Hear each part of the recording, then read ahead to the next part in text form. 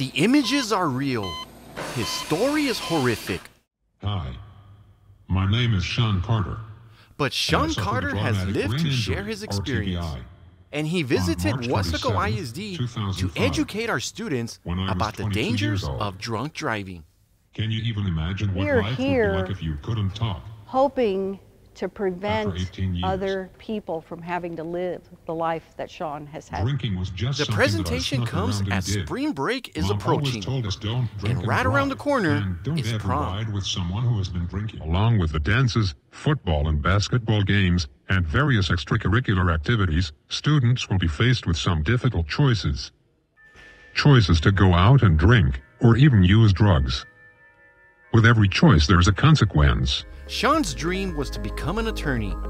He grew up thriving as a student athlete and was academically strong. At 22 years old, college graduation was not too far away. He did some modeling on the side to make a few bucks. He happened to go out the Saturday night before Easter Sunday with a couple of friends drinking, and he was not the driver, he was a passenger. Sean was involved in a terrifying car accident, with most of the damage on his side. He suffered a massive traumatic brain injury. He was totally incapacitated, couldn't move anything on his right side at all, and he couldn't even hold his head up. And everybody told us, Sean's not going to be able to work. You know, he's not going to really have a future. Sean was in a coma for 39 days. After he overcame that, Sean required around-the-clock care. Both came to the realization of how life has changed moving forward. Through his fight also came the idea of raising awareness. They all seem to be listening. Hopefully we change their opinion about drinking in order to have fun. Sitting in the bleachers, students sit stunned. A few even get emotional.